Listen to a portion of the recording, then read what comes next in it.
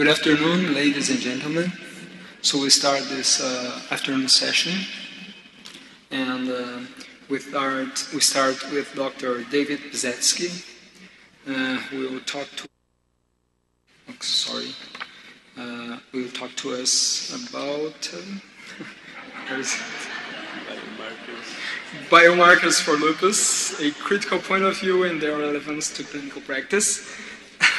Dr. David is a professor of medicine and immunology at the Duke University Medical Center and chief of rheumatology at the Dunham VA Hospital. For over 30 years, he has investigated the pathogenesis of systemic lupus erythematosus, focusing on the mechanisms of anti-DNA production in human and murine lupus. In addition, he has extensively characterized the immunological properties of DNA, HMGB1, and other nuclear molecules, and the role of DNA structure in determining immunogenicity. Recent studies have focused on the role of microparticles as a source of DNA antigen. He has published over 300 articles and chapters and was the editor of the Arthritis and Rheumatism from 2000 to 2005. Dr. David, please.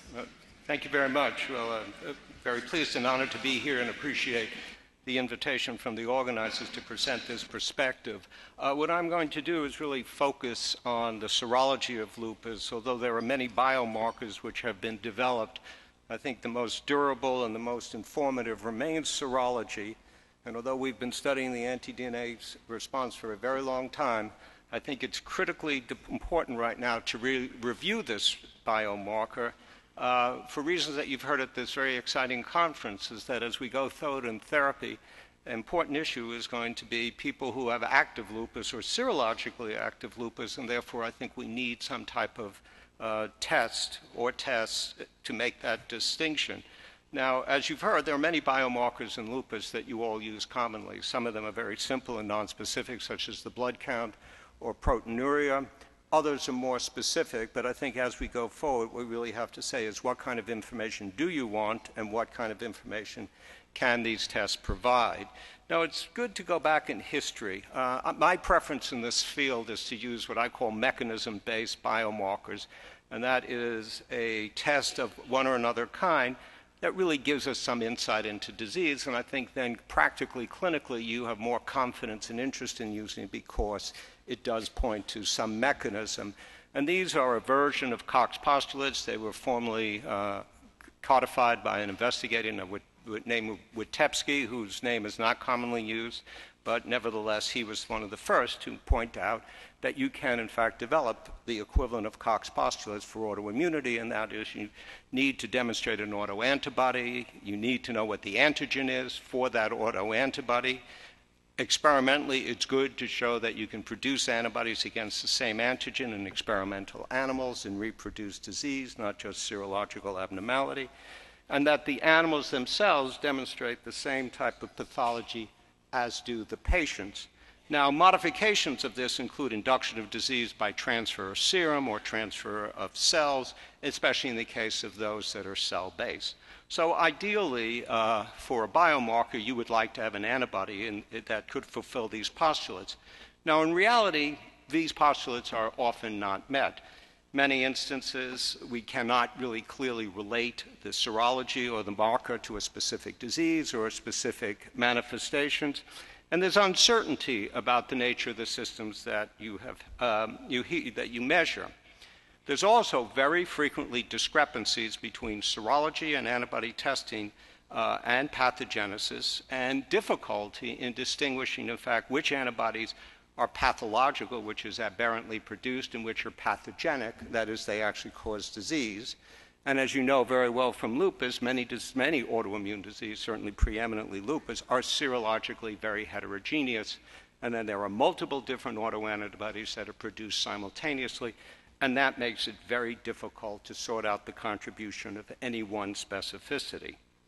Now, this is a classification of autoantibodies that I use that I think differs maybe from others in that it admits other possible roles of the autoantibodies. Now, we usually think of autoantibodies as pathological, that is, it's produced during disease and has potential to cause disease manifestations. But for me, if it's just produced in disease, I would consider that pathological. A subset of pathological antibodies are pathogenic, and that is, it causes disease manifestation. And that doesn't specify by which mechanism is involved, so it could include renal disease, it could include cytotoxicity, it could include immune complex formation, but those antibodies that cause disease are pathogenic. Now, in lupus, where nephritis is a key issue, we can subset and talk about nephritogenic antibodies, which are a type of pathogenic antibody, but their unique feature is their ability to cause kidney disease. Now, there is another type of autoantibody, many times the same exact specificity as those that cause nephritis, that lead to the induction of cytokines. They usually don't do it by themselves. They need their partner antigen. We do not have a good term for those antibodies. So they are pathogenic, and their specific capacity is cytokine production, but we don't have a simple single term. Now, there are autoantibodies that are likely beneficial. Rheumatoid factors, not necessarily in lupus, are likely beneficial. That's why they're produced so commonly during infections. They can have many different functions that are good. We measure them sometimes in disease, and sometimes we get confused as to why they are there. But nevertheless, there are certainly normally produced autoantibodies like rheumatoid factors. There is increasing evidence for autoantibodies that are in fact protective. I think this comes as a very big surprise. But there are animal studies that suggest that antibodies to a nuclear molecule called HMGB1 actually are protective, and they can block responses such as sepsis, and it can block inflammatory disease. Antibodies to histones, similarly in animal models, are protective in shock models and thrombosis. Now, we usually categorize antibodies as bad or neutral, but in fact, some may be good. And as a presentation some of you may have heard, there seems to be an association between the presence of anti-DNA and less cancer. Now, that could be a surprise or not, but that is a setting in which the antibody itself may have some protective properties. Now, the confounding feature in these diseases is that the appearance of anti-nuclear antibodies is unbelievably common in the general population. So about 15 to 25% of otherwise normal individuals, or seemingly normal, are ANA positive at good titers by many different assays. So the question is, what are these, and how do I classify them, knowing they appear in otherwise normal individuals? Now, talking about biomarkers, I think it's very useful to say there are different types of biomarkers, and which are you interested in? So there are so-called antecedent biomarkers, which define a risk for disease. There are screening biomarkers, which look for subclinical disease in people who do not yet overtly have signs and symptoms. There are diagnostic biomarkers, which allow you to make the diagnosis of disease in people with signs and symptoms. There are staging biomarkers, which give you a measure of disease severity or disease activity. And there are prognostic biomarkers, which allow you to predict future disease course or response to therapy, or they could be useful in monitoring therapy. Now, some biomarkers or some tests are useful in all contexts, some are not. And so I think it's very important as one goes out to try to develop biomarkers or refine biomarkers in lupus to say which of these do you want, and correspondingly in clinical, why are you doing the test? Is it to diagnose disease? Is it to stage it? Or is it in somebody with a family history to say, could there be a likelihood? Now, another facet of this is there are some biomarkers that we now, because of experience and research, are likely to be done repetitively. We keep on doing it. Anti-DNA is one. We keep doing it because we believe it's going to give information. On the other hand, there are some antibodies we'll only do once in the history of a patient. SM, RNP, RO, even an ANA, we'll never do again because we got the information we thought we needed. And in some of the early trials, for example, on Benlysta, there was a big surprise. There was a significant number of people in those trials that were ANA negative at the time they were entered into the study. And the question was there an assay issue? Did they really have lupus? Or is this really a feature of lupus we haven't recognized before? And that is autoantibodies go away, and these people no longer have all the overt immunologic disturbances that lead to autoantibodies. They had bona fide lupus, It's just at a different stage of disease. On the other hand, when you keep assaying autoantibodies, then you have a better perspective of what happens over time. Now, in lupus is now familiar. These are just the few of the many tens of different antigens that are found, but these turn out to be probably the ones that you need to know about. DNA and histones, SM and RNP. SM and RNP are so-called SNRPs, or small nuclear proteins, comprised of proteins and nucleic acid. Rho and LAR are also RNA protein complexes. Ribosomal P, originally identified as a molecule that binds ribosome, or as you probably heard in one of the presentations, has cross-reactivity with a neuronal surface protein. So that thinking of this as coming from protein synthesis machinery may not be fully correct. And the exception in terms of protein are phospholipid. So what are the features of these antigens? Well, in general, they're highly, highly conserved. They subserve very important cell functions, DNA synthesis, transcription, translation. Very importantly, for my thinking, they exist as complexes in cells. Now, as immunologists, we very frequently take structures apart to facilitate assays. I think this really leads to a misunderstanding of what goes on in disease, because these molecules do not exist as biochemically discrete material. They exist as complexes. And if you really want to understand the immune response, what you have to understand is the complex, not the isolated molecule. You can assay isolated molecules, but I don't think you get as much information.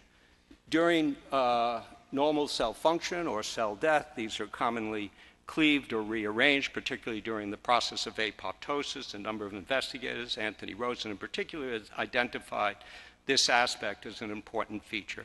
They are commonly released outside of the cell, although we think of them as intracellular molecules. Many of them do have extracellular life. And very important, many of these molecules are intrinsically immunologically active, and they can, alone or in complexes, stimulate immune activity. Now, the ones we focus on are DNA and RNA, and they can stimulate a variety of different so-called sensors in the innate immune system. These are so-called toll-like receptors, but they're also toll-like receptors. DNA stimulates toll-9, RNA stimulates toll-3 and 7, depending on whether it's single or double-strand, but there are a whole host of sensors for nucleic acids. You can ask, why are they there? It's most likely to respond to DNA or RNA from viruses that are on the inside of the cell. Now, these sensors are inside the cell, and therefore, for extracellular molecules to stimulate them, they have to get inside the cell. And one of the molecules that will get them in are antibodies. So immune complexes in lupus are very important to drive these responses of the nucleic acids. And so they act as carriers or chaperone to get nucleic acids that are outside the cell back inside the cell. And this accounts for a unique feature of nucleic acids, and they can be targets of autoantibodies, but they themselves can drive autoantibody production, and they are so-called autoadjuvants. So normally when they're inside the cells, they're protected from this activity. Once they get outside the cell, they can display it, but what's required is the antibody. So we know a number of clinical associations of anti-DNA.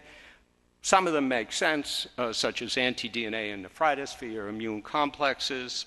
Some probably less obscure, more obscure, such as Rho in neonatal lupus. It may be a cross-reactivity or a unique expression of Rho during cardiac development. Antibodies to P in cerebritis, always a surprise, because ribosomal P is an all-cell, but as again, there's evidence there's cross-reactivity. And antiphospholipid and related antibodies such as lupus anticoagulants and thrombosis. Now, of the group, the ones that we most commonly assay for are anti-DNA looking for nephritis and antiphospholipids and thrombosis. Now, one of the features of anti-nuclear antibodies is this enormous heterogeneity. And the heterogeneity varies in terms of expression of individual specificities in patients, frequently in terms of racial or ethnic groups. In the United States, anti-SM and anti-RNP are much more common in African Americans than they are of people of European descent for unknown reasons, and it becomes a characteristic specificities. Another feature of heterogeneity is what these antibodies look like in terms of levels over time. And there are some, as we'll see, that vary enormously and some that don't change. And this affects their assessment of their utility. First of all, role in pathogenesis, the utility of biomarkers of certain kinds. So again, anti-SM and RNP, we don't routinely assay beyond once or twice because we've decided it doesn't change much. So the antibodies that can now be distinguished are antibodies to RNA-binding proteins, SM, RNP, Rho, and La, and anti-DNA really define two types of responses. It likely reflects the B cells that produce them and to the extent to which these antibodies come from so-called long-lived plasma cells. This is important clinically because long-lived plasma cells are very difficult to get rid of. Other B-cell populations we can get rid of, particularly by rituximab. Now, this is a slide that dates back about 30 years. One of the first things I ever did in my lab was to measure over time the expression of SM and RNP in comparison to DNA, anti-DNA. The technology is old. This is hemagglutinin titers on one hand. But what you can see is that anti-DNA, which is in the circle, is going up and down. Strikingly, with disease activity and in response to therapy, and it goes from high levels in the hundreds by the assay then used down to essentially undetectable. That is a remarkable response. It is very unusual to see antibody vary that much under any situation. So this is pointed to a unique feature of anti-DNA, which is why we measure it, and that is it changes over time. It gets higher with disease activity, and it comes down with therapy. On the other hand, if you look at anti-SM, nothing happens. And these are people who at that point who can get treated with Cytoxan, high-dose steroids. So this is a fundamentally different type of response. This is why we do anti-DNA. This is why we don't do SMRNP over time. Now, anti-DNA, although we like DNA because it's a purified molecule, really is a part of a family. And I will say you get very similar information if you assay for any family member. So there's antibodies to DNA, either single or double stranded. There's antibodies to histones. DNA intimately associates with histones in the nucleus to form the so-called nucleosome. Sometimes you can assemble this in vitro, and that's called the DNA histone complex. It may not have all the features of a nucleosome, the nucleosome itself, and you can measure chromatin, which is the form of DNA in the cell. That's part of the family. We like to measure DNA because it's pure, but you would get similar information for any of these. Now, as a biomarker, I'll say it's our best. Highly associated with lupus in all the contexts we talked about. Assay is a big issue because different assays pick up different anti-DNA, and depending on the manifestation, there's an excellent correlation in many but not all patients, and the highest association is with nephritis. Now, there are many types of anti-DNA assays that are available. This is a historic list. It goes from immunodiffusion, which is sort of the most venerable of all assays, through complement fixation. FAR binding is a radio-type immunoassay in which sera is mixed with radioactive DNA and then precipitated in high salt and ammonium sulfate. Therefore, the antibody you detect has to be resistant to high salt. And so it is a measure, a high affinity antibody, still done, and many people think it's the best. Filter binding, not done much anymore. A radio binding assay, Crithidia, an immunofluorescent assay. ELISA assays in multiplex. ELISA is a solid phase, and the multiplex. So there are many differences of these assays. One is the form of DNA. You can do single and double strand, and certainly some of these formats. The origin of the DNA, most times people do not ask the question, where's the DNA from? But it actually matters. So different DNAs, different sources from bacterial or mammalian species will actually give you big differences in the level. We don't usually ask that question, and we should. The mobility of DNA, that is whether it's solid phase attached to a disease or in solution phase, how big the piece of DNA, whether it's in a solid or a solution phase, and then the other is the avidity of antibody detected. Now, there are people in this field who believe that high avidity antibodies are the most meaningful and the most informative. I am not one of them. So I do not feel the FAR assay really should become the gold standard, which is a high avidity assay. Why do I feel that? Because we don't really know the form of the DNA that's immunologically much meaningful, and the other, these antibody responses originate in people with very aberrant immune systems, and driving to a high affinity response may not take place. And so if we only looked at high avidity antibodies, which may be useful diagnostically, we may be missing many responses. Okay. A lot of discussion of single versus double-stranded DNA practically. I don't worry about this. Why don't I worry about it? Because most antibodies react to single and double-stranded DNA. It's only the minority of antibodies that are highly specific for double. Number of reasons, one of which is it's very difficult to make double-stranded DNA without single-stranded regions. It's very difficult to make single-stranded DNA without double-stranded DNA. And the other thing is DNA, depending on its form, can undergo conformational rearrangements and expose single-stranded regions. Assays with single-stranded DNA are technically much more easy, and they're much more sensitive. So if I was in the situation of assessing disease activity, I'd rather do it with single-stranded DNA than double, because I can pick up a huge amount of sensitivity. Not commonly done, and the reason is, again, because people think diagnostically double-strand is more specific. Each assay for anti-DNA has its own issues. A very important point, the same sera from the same person can behave very differently depending on the assay. This again becomes important now as you select patients for new therapies where serological activity is a criteria. So you have to know your assay, and you have to know, again, whether this is a consistent finding the person is serologically negative, or is that negatively really reflective of the assay used, and it may be worthwhile trying more than one assay. All the assays show some correlation with disease activity. They're all good, and I don't know, again, that one's better than the next.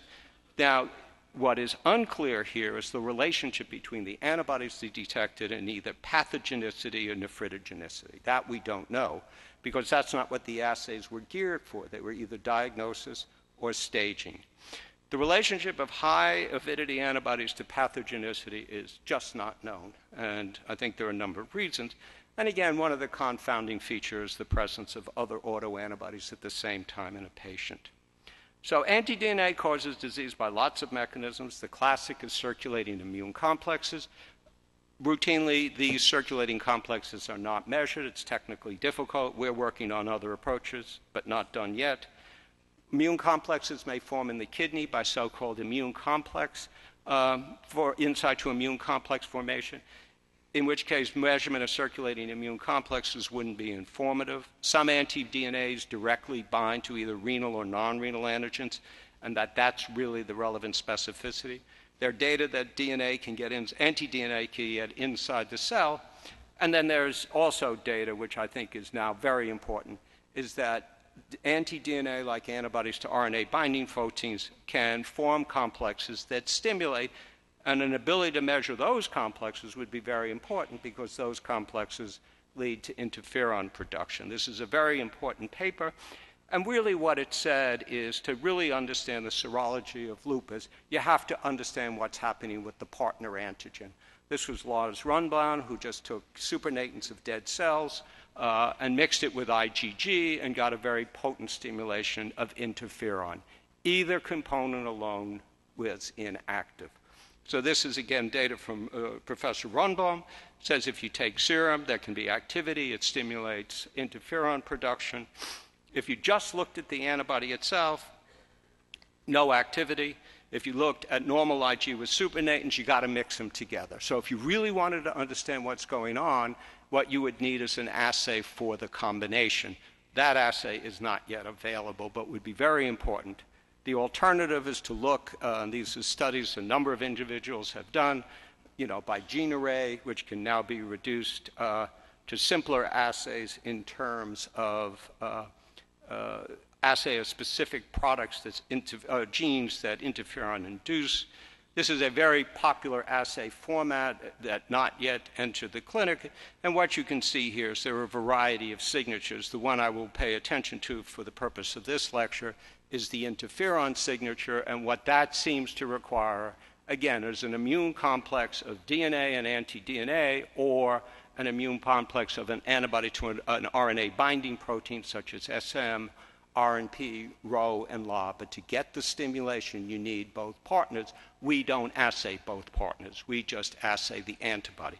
To really understand what was going on, to drive interferon, you would need an assay of immune complexes. Now, there is another issue here, and that is what is the significance of a positive ANA itself in the population? And this has been a source of great interest or great confusion depending on your perspective. And that is in very good studies using reliable assays, up to 25% of otherwise healthy individuals are ANA positive. So as a screening test for looking as an antecedent marker or a screening marker, you're running into big problems because so many people in the population have it. Also, it becomes a very big problem in terms of the individual patient who may come in with what I'll call nonspecific signs and symptoms, whether it's fatigue or fibromyalgia-like syndromes, fevers. The chance of anybody being ANA positive is almost 1 in 4. So the question is, when you have people who are symptomatic and you use this test, what does all that mean? We don't know what the ANAs are like in normal individuals, and this has been really an issue. They're very frequently there. We don't have a good test. Now, the fallback test is really to then assay a specific autoantibody using another type of technology. So to assay the common antibodies such as DNA, histones, SM, RNP, Rho, and La. That's the fallback position. Now, the question is, if we do that, are we somehow losing information that would be important? So this just illustrates sort of the problem in terms of serological testing or in the context of biomarker, and that is the high frequency of positivity in the general population. And this is, again, a collaborative study by a number of investigators using, again, good technology. And what's illustrated here is the very high frequency of ANA positivity in the general population and a striking difference between males and females. So why do females have more ANAs? It would be speculative, whether this is just a reflection of their immune system or some type of immune stimulation that females are more responsive to than males, again, would be unknown. But since autoimmune disease occurs so much more commonly in females than males, the chance of anyone coming in is so high.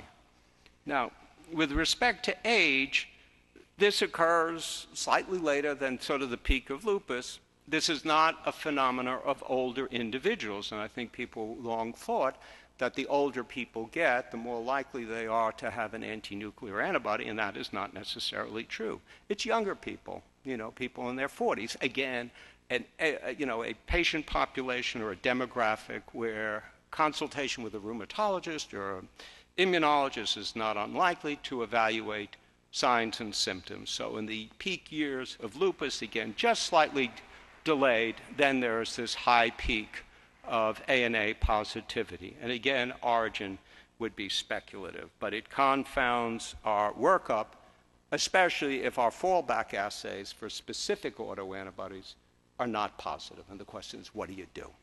Now, the other issue about this, again, studies now, I think, really a seminal study from Arbuckle, John Harley, Judith James, and their collaborators of Oklahoma, was to ask, when do people become serological positive? They did this in a military serum bank where serum were collected every year. Then they were able to go back and, when people diagnosed lupus, ask when they became serologically positive. And the answer is years before disease, years before. Anti-Rho, interestingly enough, not a diagnostic specificity of lupus, was positive quite early on, as was antiphospholipid antibodies. The other antibodies become more frequent as you get towards the diagnosis. What this means is that even if you do additional serologically testing of people who are ANA positive, you may be picking up meaningful antibodies years before their diagnosis, and it's hard to tell patients what that means. So in conclusion, patients with lupus, very wide variety of antibodies. Importance mechanistically is the antigens to which they're directed have immunological activity. Our mainstay assay in this day and age remains anti-DNA.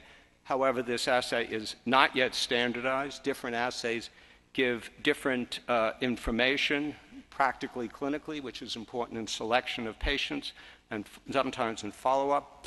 And the other is just to understand that anti-nuclear antibodies arise in people with immune disturbance, and we do not fully know the rules for immune recognition in people with aberrant immune systems, and that I think personally we should get away from the idea it's high affinity or high avidity antibodies that become most meaningful. So thank you for your attention. We have time for questions.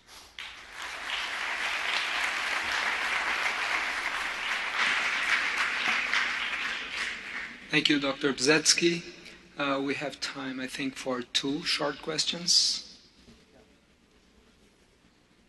First here in the middle. On the Ballista trial, you could go in if you were seropositive a year before, and you can prove this to the monitor. But when they break it down to those who are actually active versus those who are not active, that they find out that serological difference. Now the question is, what are the influence for long-lived plasma cells to secrete or not secrete the anti-nuclear antibody? I mean, this is an important question, sort of basic immunology. Long-lived plasma cells are just key for normal immunology because you need to have durable immune responses. And certain responses are, I'm going to say, unbelievably long-lived. After a vaccination, for example, it appears that certain antibodies have that capacity to generate, and that may reflect the antigen that drives them or something else. Anti-DNA in many individuals don't make it to the long-lived plasma cell stage. That's why they go away. Now, if you say, what is it about one response versus another that allows the generation of long-lived plasma cells, that's not known. And in this regard, the mice may behave differently than the humans. But it's a very important issue. Again, since we know that responses like SM, RNP, Rho, and LA can lead to interferon production if their antigen is present. So I think what you would suggest is those people that still are serologically active, even if they're not anti-DNA positive, have some type of immune reactivity reflective of the antibodies to the RNA binding protein that then becomes amenable to therapy. So I think one of the take-home messages is anti-DNA and anti-RBPs are different. They're coming out of different populations, and you have to analyze them separately. Again, my preference is to have very broad assays if I'm going to try to look at serological activity once I know the person has disease. So I would rather use an antibody to DNA, it could be single, double-stranded, in at least a low-affinity format to make that distinction. I have concerns about using a FAR-type assay there, because I think you miss responses. Now, I can't address more the technology of using SM and RNP because that's increasingly a ELISA type and multiplex assay, and what's unclear is are we missing any specificities that way? Okay, thank you very much, Dr. Pisetsky. So we proceed.